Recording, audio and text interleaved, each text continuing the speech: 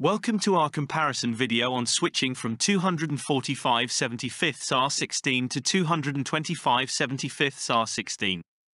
The diameter difference between these tire sizes is 3.9%, which slightly exceeds the acceptable 3% range.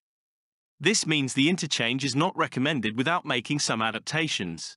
You may need to consider adjustments to your vehicle's suspension or alignment to accommodate this change. Switching to the 225/75 reduces the diameter by 1.18 inches, which in turn lowers the vehicle's ground clearance. This decrease could make your vehicle more susceptible to scraping on obstacles and rough roads, although it might improve handling by lowering the center of gravity slightly. The width difference is significant, with the 225/75 being 0.79 inches narrower. This reduction in width will result in a smaller contact patch, which could affect traction and stability. You may notice changes in the vehicle's handling and braking performance, especially in wet conditions or during cornering.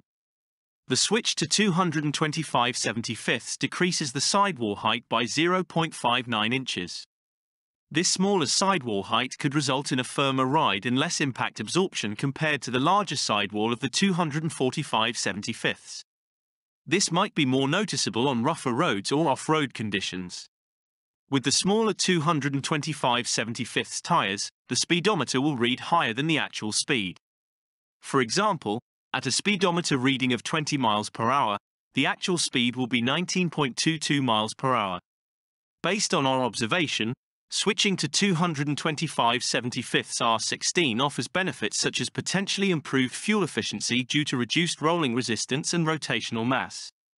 The smaller size might also provide better on-road performance and handling, especially in urban environments. However, the trade-offs are significant. The reduced width and diameter result in less ground clearance, potentially compromising off-road capabilities. The smaller contact patch may reduce traction, especially in challenging conditions.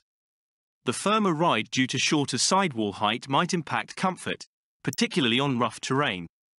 Additionally, the speedometer inaccuracy, while minor, should be taken into account for safe and legal driving.